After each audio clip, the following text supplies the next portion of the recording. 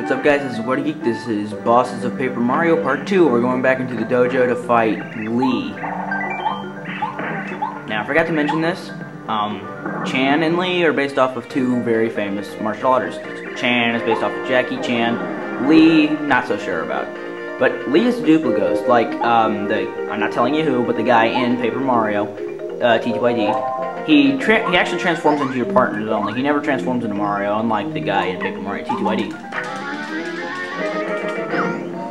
And he knows all of their action commands, so, yeah.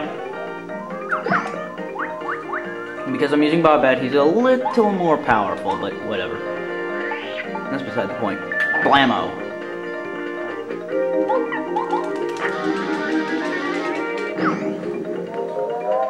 I think now he transforms back. Yep. He's strong. Dude. Yoink. Goodbye.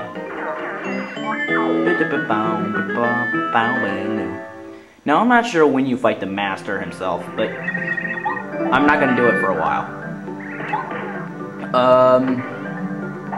That's it, I guess, but whatever. This is What a Geek. Next boss I think will be Blooper, but whatever. I think. This is What a Geek and I'm out.